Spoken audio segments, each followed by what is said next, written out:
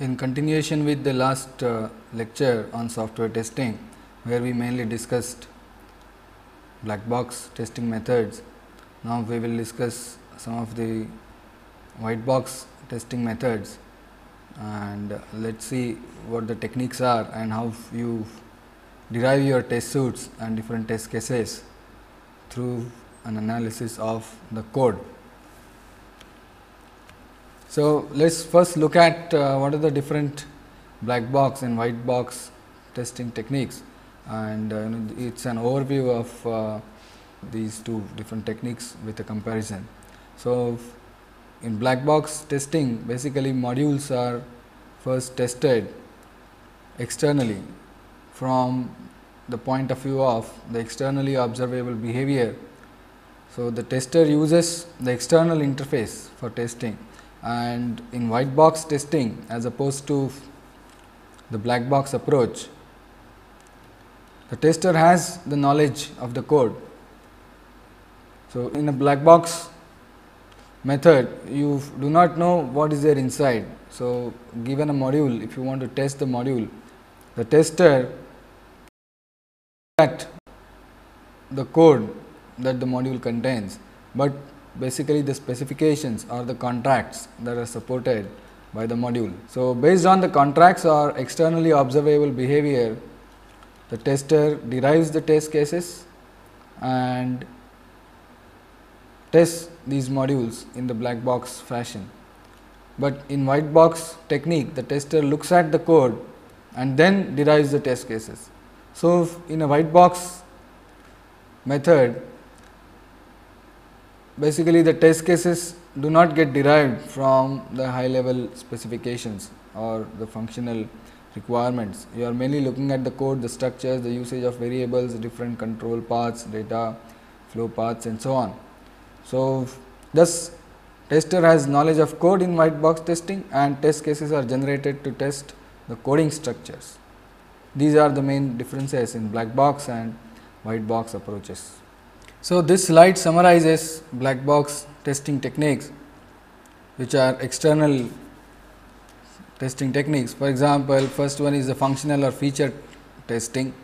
We also have seen boundary value testing, where you mainly look at the boundaries of the different parameters that you pass to functions and find out whether the module works with the extremes, and also check for the behavior beyond the extremes. Then test for absence of features. So, for example, whether a given feature or a use case has been supported or not, that can be found out through black box testing measures.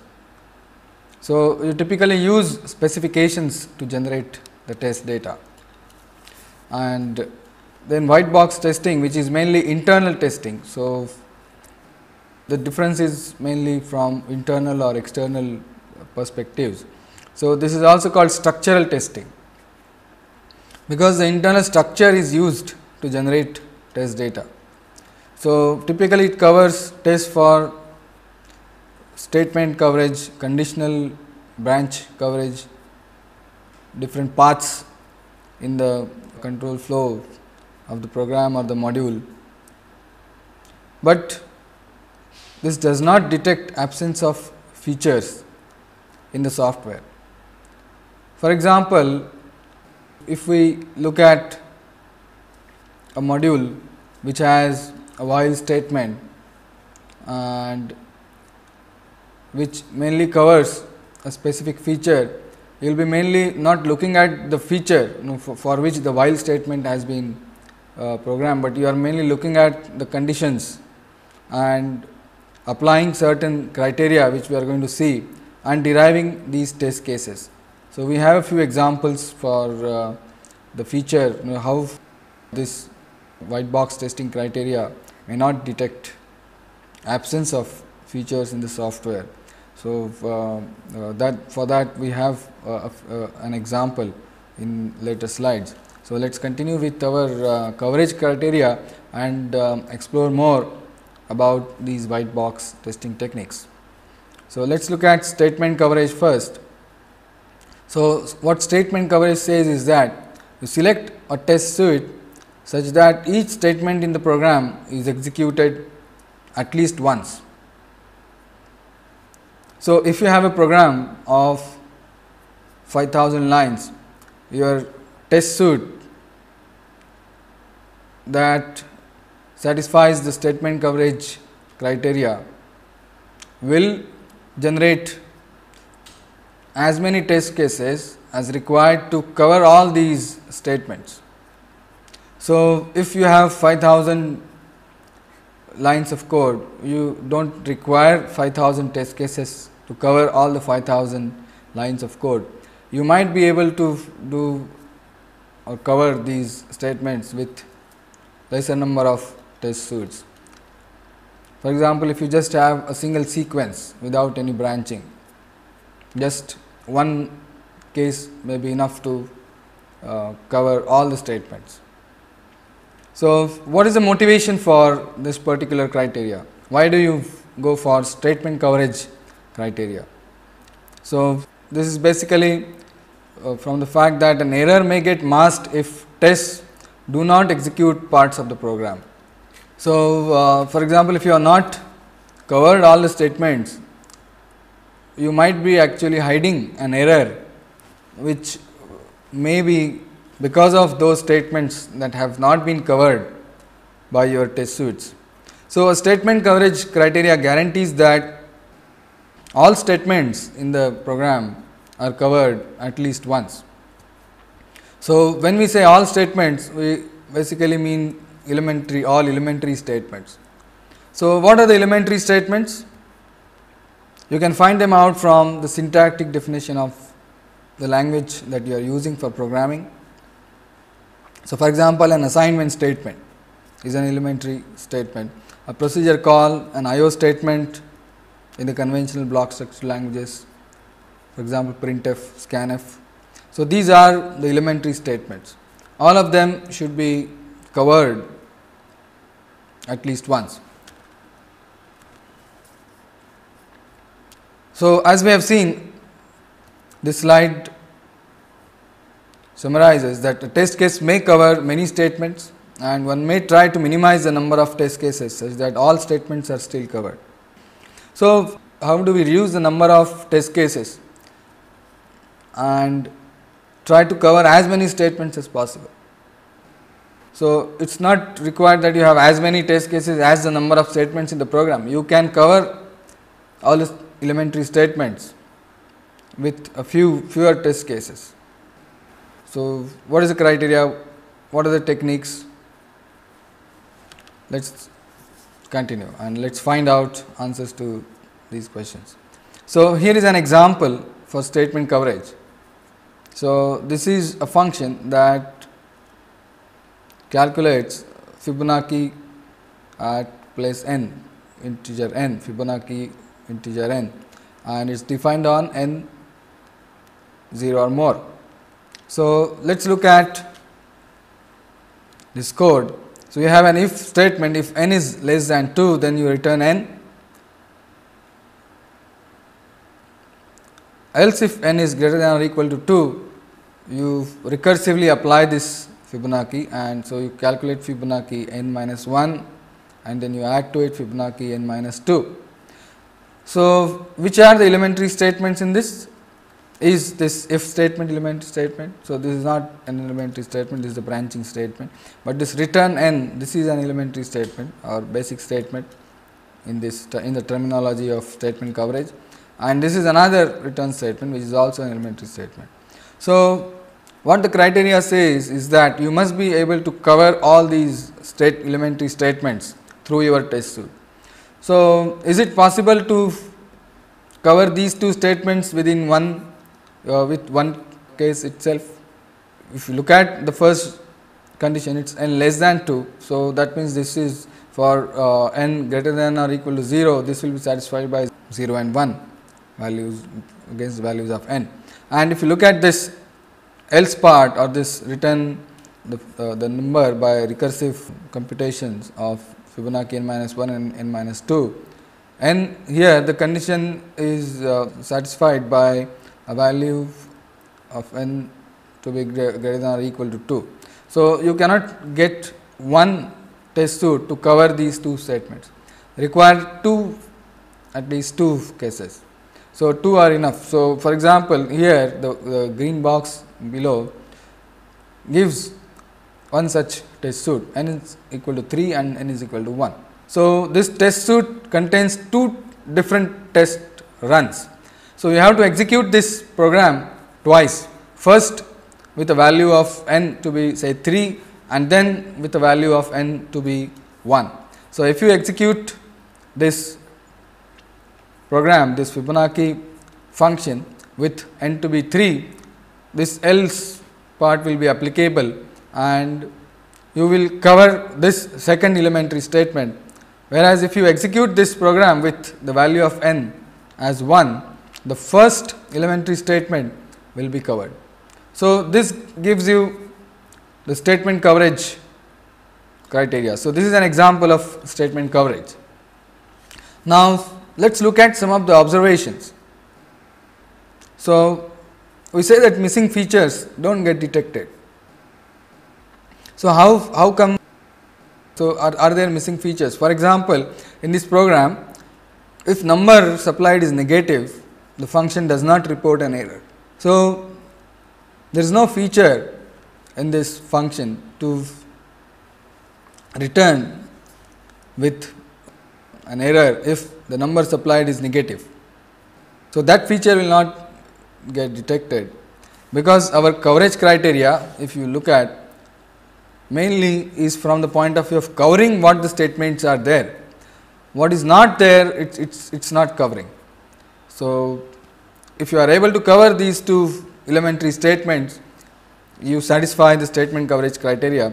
So, even otherwise black box measures will not be able to detect missing features, and this is an example that we had promised. So, if the number supplied is negative, the function does not report an error, and if this is a wanted feature, but which is missing in the software, this we will not be able to detect through statement coverage, because such a test case is not generated through this particular coverage technique.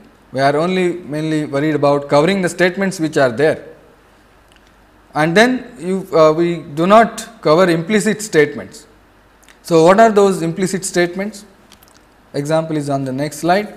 So, we have here another function, a flip function, which takes in a Boolean variable and returns a Boolean result.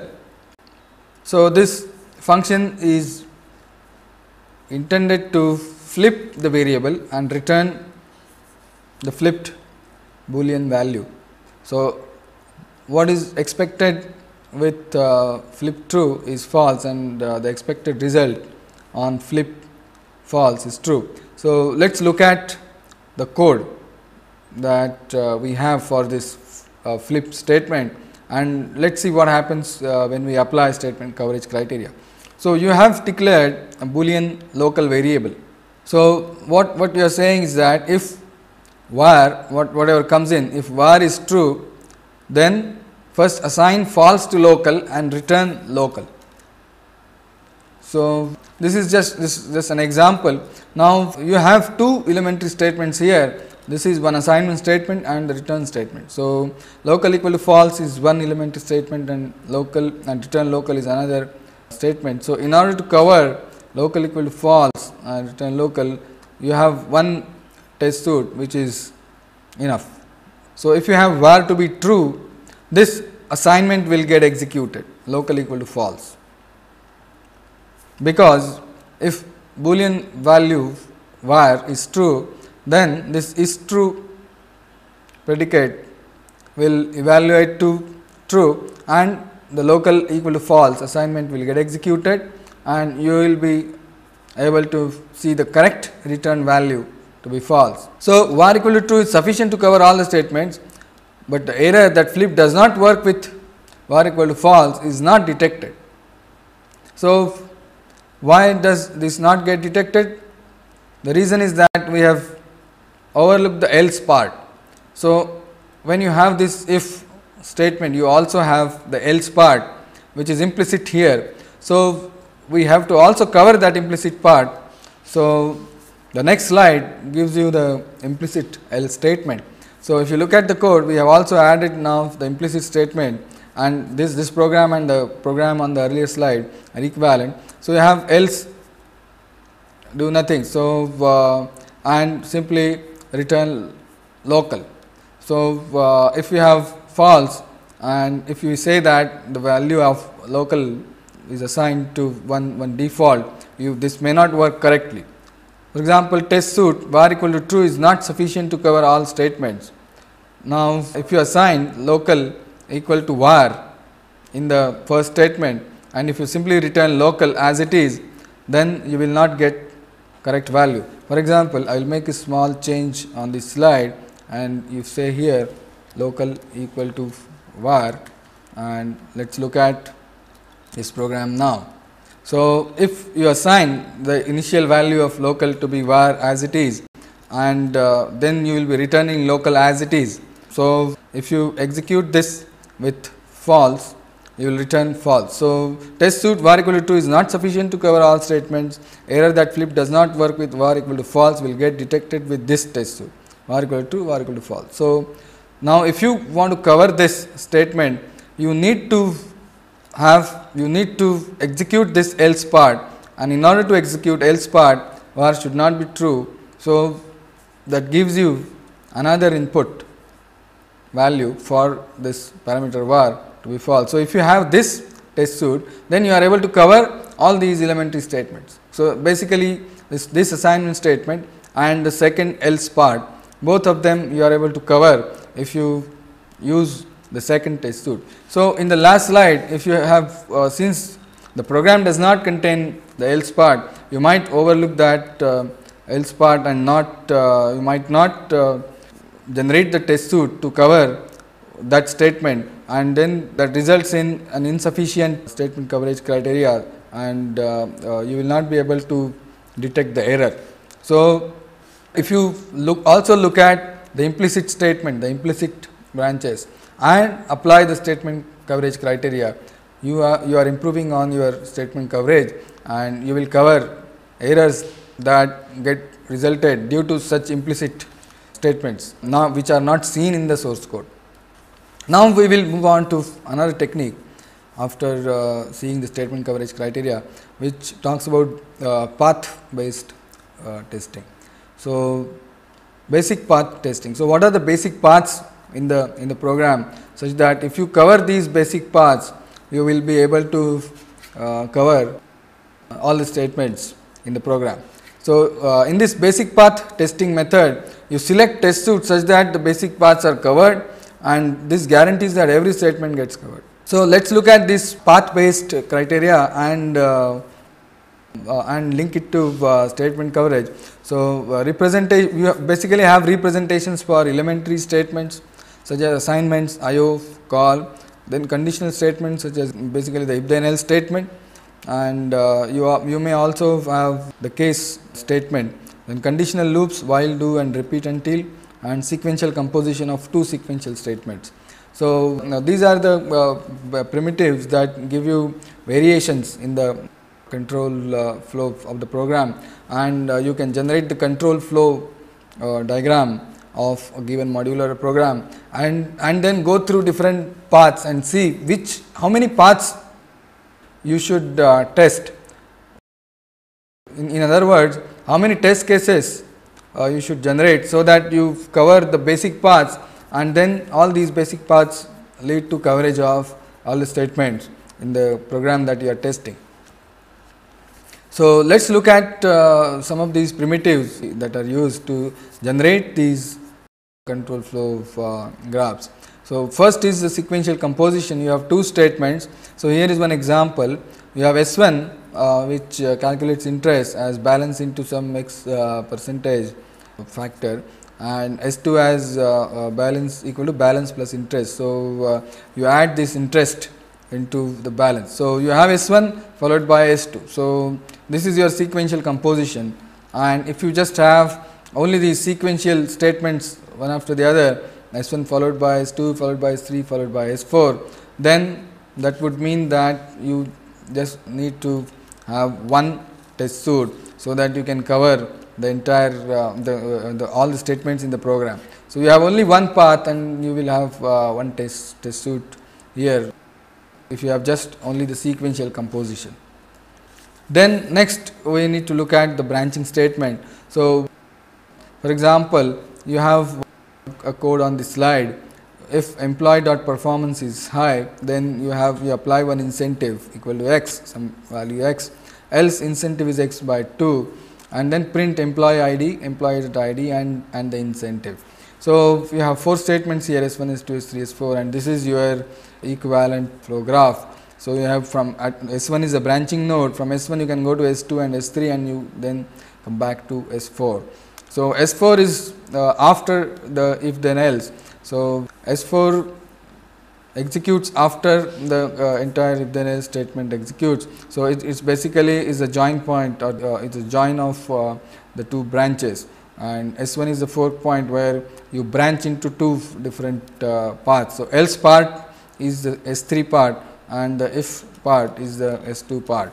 So, in this, for this particular flow, how many test cases do you require, so that you cover all the statements? You will require 2 test cases, so that the one path is S1, S2, S4 and the another path takes covers nodes S1, S3 and S4.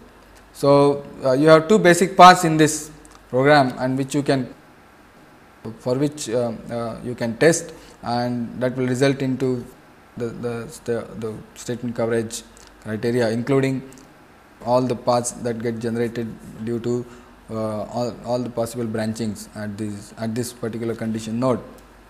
Now, this is the while statement. So, in while statement you execute a condition at the beginning of the while loop, and while that condition is true, you continue to execute the body of the while loop, and at the end of the while loop the condition evaluates to false, you terminate the while loop, and then the program continues. So, in this slide we have 3 statements, and so you are processing a file. So, while it is not end of file, you read a value from file and print it, and when the end of file is reached, the statement gets terminated and you continue with the program. So, S3 is the next statement. So, it is basically you can see that it is a sequential composition of S1, S2 together as while loop, and then S3 at the end of the while loop. So, S1 is your conditional statement, from where you can go to S2, and from S2 you come back to S1 to check the condition.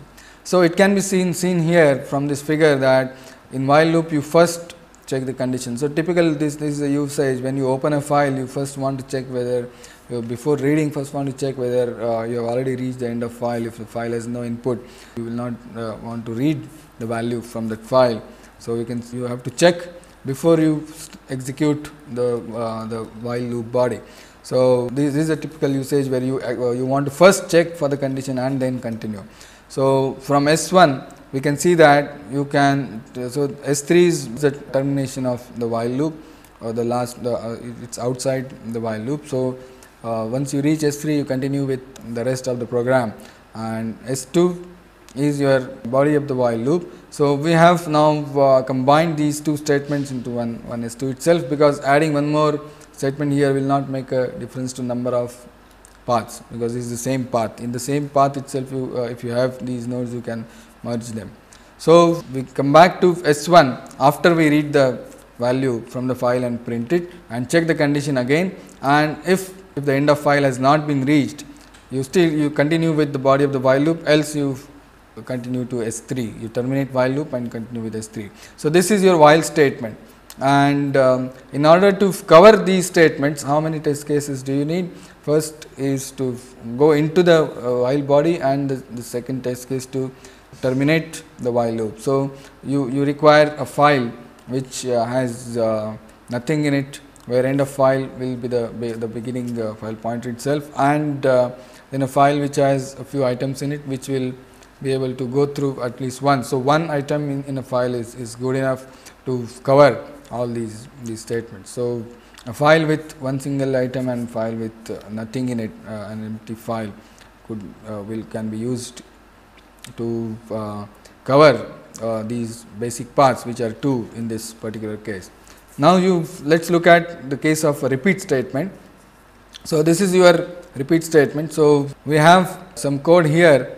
So, we assign a value x to temp 1 and then x square to temp 2 and set I to 0 and then repeat x equal to x plus temp and also increment the I count until x becomes equal to temp 2.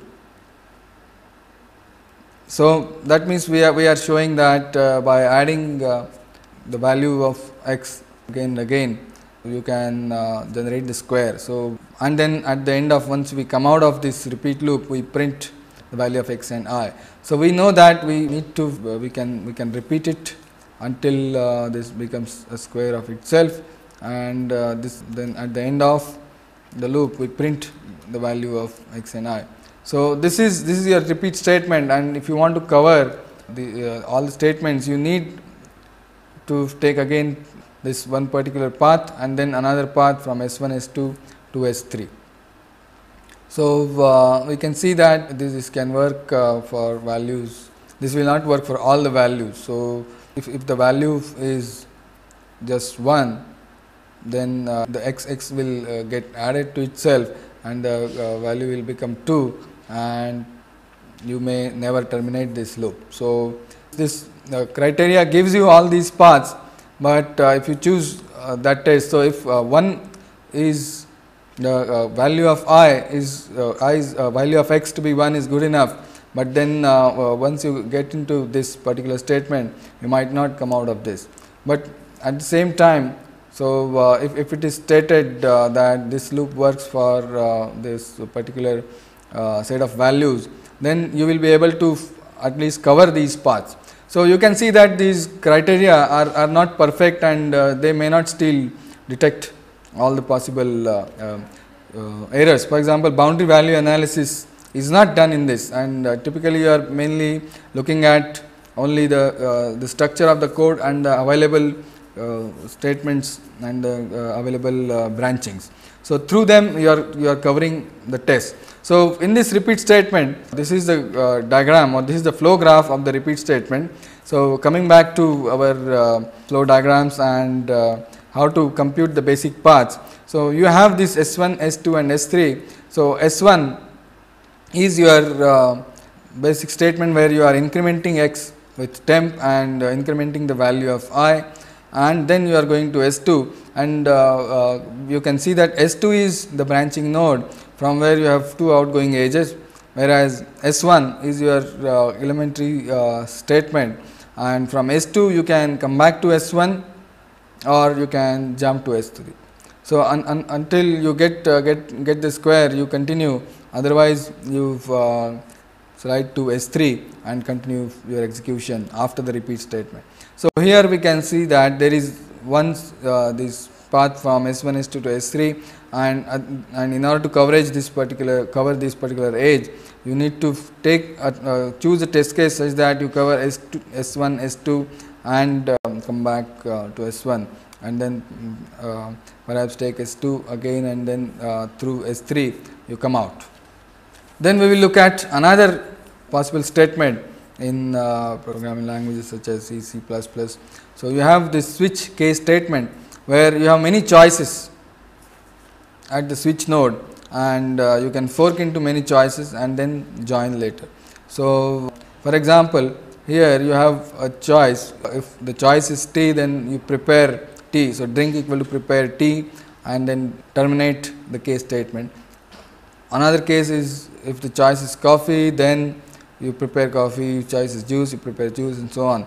So, you have these 3 different cases, and this is your branching. S1 is the branching statement, or the branching predicate from where you find out what the choice is and then branch to appropriate nodes, and then you join at S5. So, S5 is your serve drink, or it's actually the termination of switch loop, and I have combined the serve drink with that because it's in sequential composition. You need not I have to point out all the nodes. So, S5 can be your serve drink, which is the end of your switch statement. So, here if you want to cover all the statements, these are the basic paths S1, S2, S5, S1, S3, S5 and S1, S4, S5.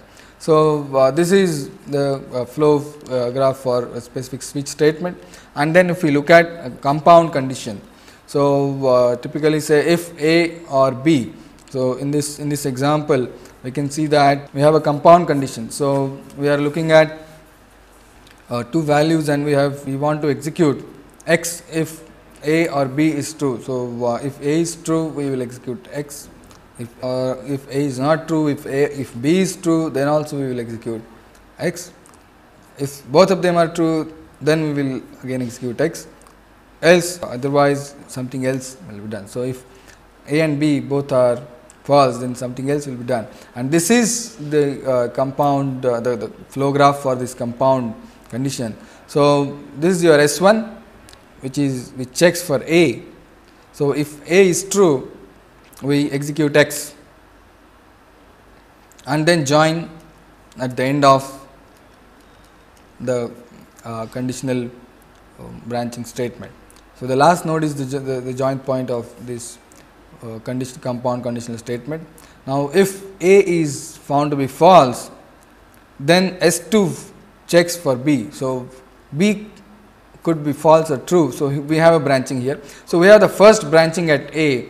If A is true, then execute x and we can continue. So, we do not need to check for B. If A is not true, then the lower path is taken.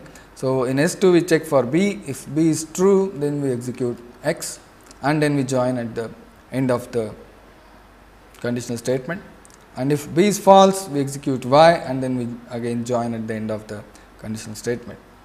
So, in this case we have this flow graph where we have two branches. So, this is an example of a compound condition.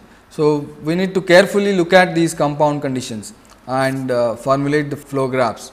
So, otherwise we will miss some of the branches and then they become implicit and then you do not cover for them, and that will result into errors getting undetected because of not covering all the basic paths in the control flow graph of your program.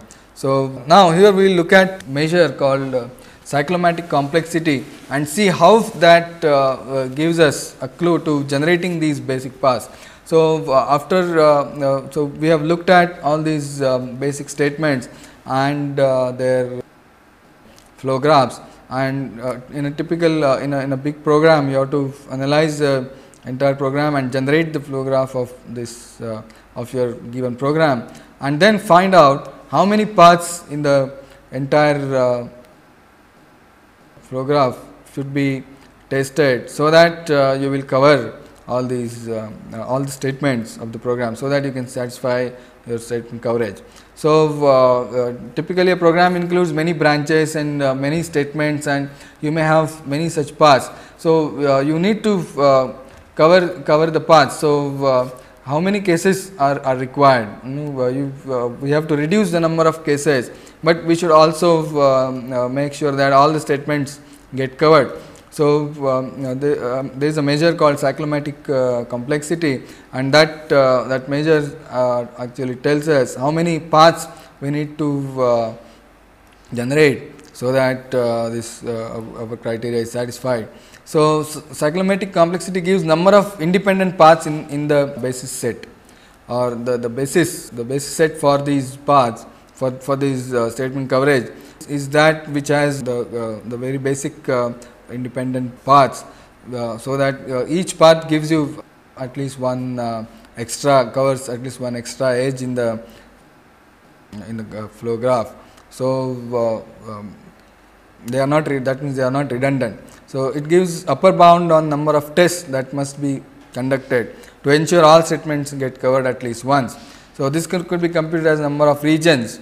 So, in that you count outer region also, a number of predicate nodes plus 1, or you can count it as number of edges minus number of vertices plus 2. So, that is your number of regions. So, you can see that cyclomatic complexity for this compound condition which we had just seen a couple of minutes ago can be computed here to be 3. So, if you look at this flow graph, so we have this A, at A we have a branching. If A is true, we are going to go and execute X, that is we are going to take upper path. If A is false, then we will check if B is true, then we will take the middle path and we will go via this X. Else if B is not true, then we are going to take Y. That means, if A is not true and B is also not true, we take the bottom path and then we join here. So, we have this one region which is this one which over which the mouse, I am rolling the mouse, and then this is the middle region and you have the outer region. So, these 3 regions give you the count of the number of regions, give you the cyclomatic complexity.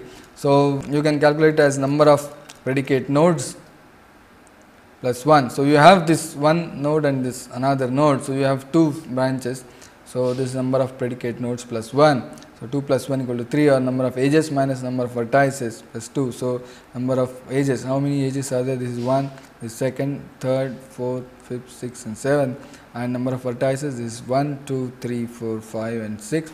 So, 7 minus 6 plus 2 and you get 3. So, basis set has 3 paths. So, if you have 3, so we know 3 paths, and then if you have these 3, if you take these 3 paths, so you take this conditional and then take one branch and cover it, then go to another branch and at this conditional take one branch and cover it, and then for the second one cover other branch as well and keep the earlier one as it is till here. So, you get this one path, top one, this is the middle path and the lower path. So, this is your basis set, and these 3 paths if you cover, you are able to cover all the statements. So, this is your cyclomatic complexity example, and it will be interesting to see that if you, even if you have very too many statements and many paths, this number of regions that you have could be small, and with this basis set, this gives you the upper bound, and so these many paths you need to generate. So, how do you generate these paths? You have to select the values such that these paths get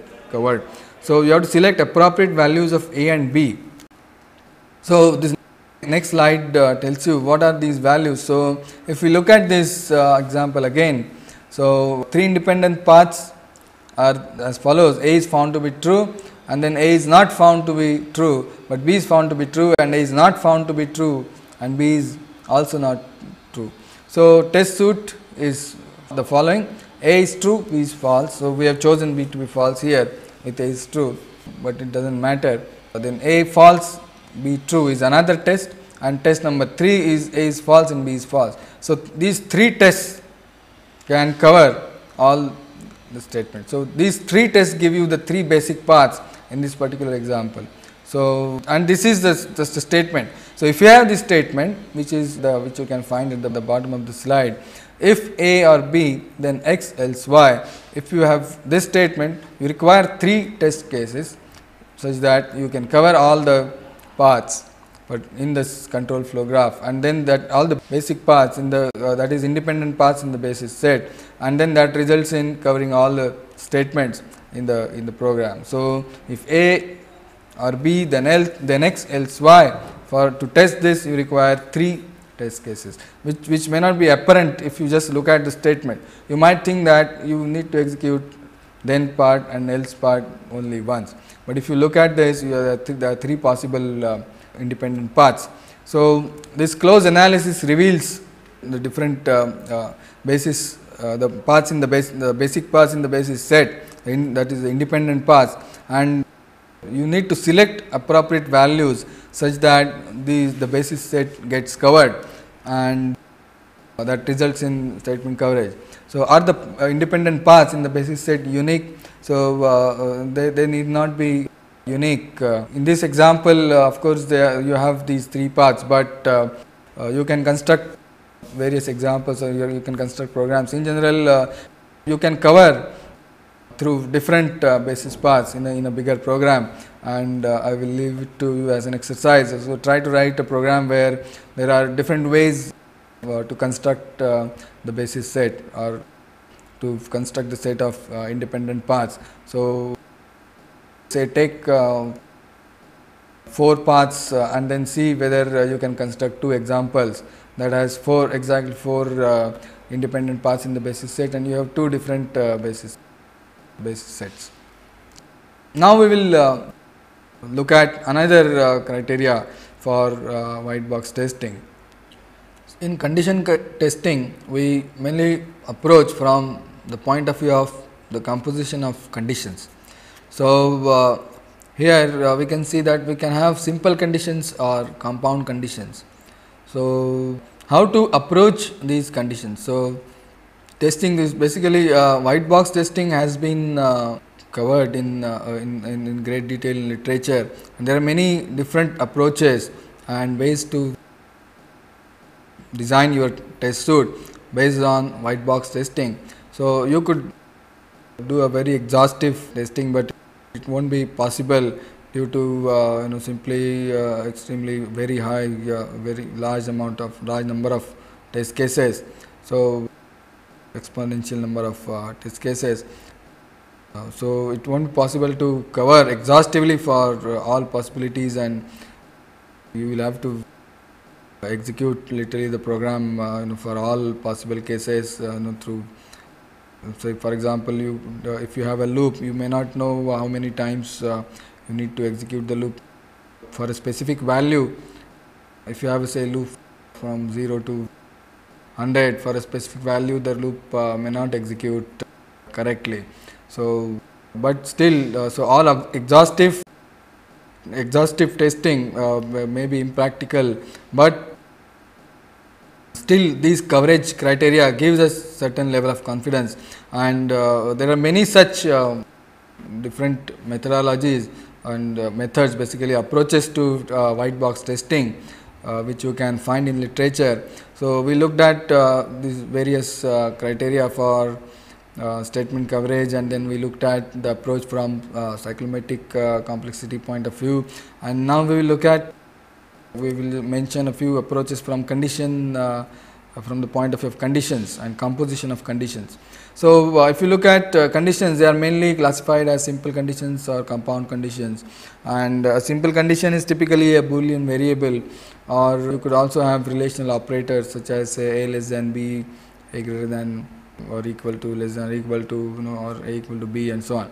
And a compound condition has composition of 2 or more simple conditions, 2 or more even compound conditions. So, a compound condition can be complex, and the composition is done through typically Boolean operators. So, error could occur in conditions due to wrong variable values and wrong choice of operators, wrong expressions inside the conditions, and parenthesis problems. So, there could be parenthesis problems where the parentheses are not closed appropriately, or they're closed at inappropriate places.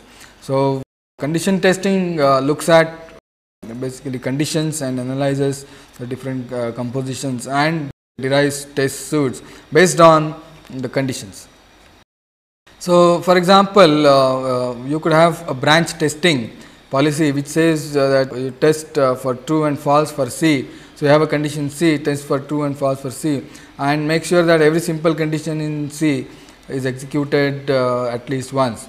So, this criteria could be designed for your approach from point of view of composition of conditions and conditions. Or you could take a more exhaustive approach and say that if you have a Boolean expression with n variables and test for all possible 2 raised to n values. So, this gives you all possible values. For example, if you have A, B and C, and so we will just make a simple table. So, you have these 3 Boolean variables. So, how many values can you generate for as your test suite that satisfies this criteria of domain testing, that is test for all possible 2 raised to n values. So, you have here 3, and you can generate 8 different test cases for this conditional coverage criteria. So, this is more exhaustive, and you need to generate all possible values, and many times it is not possible to test exhaustively for a large program. So, you reduce your criteria, and based on these, basically the path based criteria are quite common.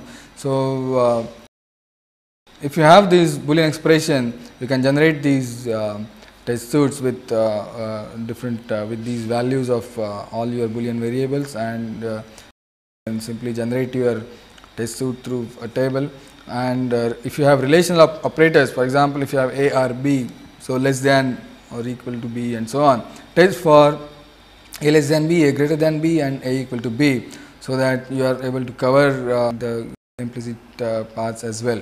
So, condition testing strategies look at mainly the conditions in the program, the branching, the conditional predicates and composite conditions, and the approach is from the point of view of conditions and their composition. So, this is another approach to white box testing, and then there are various other approaches. So, we will also mention data flow testing strategies. Basically, you select paths based on the data flows. So, you find out where a definition, where a data is defined, and where it is used, and based on that definition use chains you form, and you try to cover DU chains at least once. So, where data is defined and where it is used. So, if it is defined in one statement, and if it is used in two different branches, you must take that definition and take its and generate test paths such that both the usages are covered. So, this is another approach, and it's mainly from the point of view of data flow. So, there have been such many approaches you can find, and test oracles could be built to analyze these your programs and automatically generate test cases, and then the validation criteria have to be satisfied, and when the tests when you run your programs through these test cases which satisfy some of these criteria which we just discussed, you have to validate the output, find out whether the given output, the generated output is as per what is expected. So, one can write such or use the tools to analyze the programs and generate the tests, and which also automatically test these programs against the test generated. So, we have seen through these different the different examples in slides how you can approach testing from structural point of view or white box point of view. We are mainly looking at the structure of the program, different conditions used, different the branchings, and the looping constructs, and the composition of sequential statements, and the program has many such, and if you approach from the basis set or the independent paths point of view or the cyclomatic complexity, you will be able to cover all the statements.